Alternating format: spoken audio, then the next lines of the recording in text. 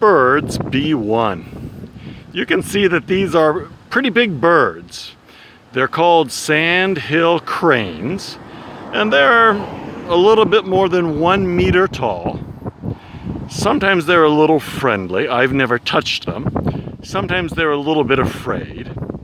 And I think now they're a little bit afraid because they see me pointing my camera at them.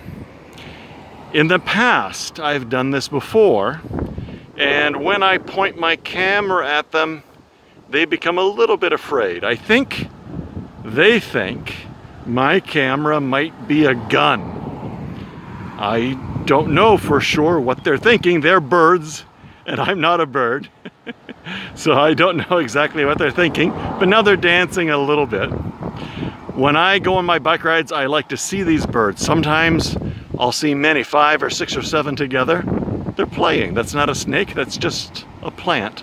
I'll see 5 or 6 or 7 of them together, and they're really interesting. These birds didn't live in the place where I grew up, but they do live here in Florida, and seeing them is one thing I like on my bicycle rides, and seeing the water is another thing I like on my bicycle rides. And sometimes I can see alligators in the water. You might know what an alligator is. It's strong, maybe 2 meters long. They can be bigger, but here maybe 1 or 2 meters long with sharp teeth. But there's no alligator here today, so it's quite safe. And I'm going to go here so we can see down the street and my bicycle in the distance. I would be interested in seeing some videos that you might make and share with us.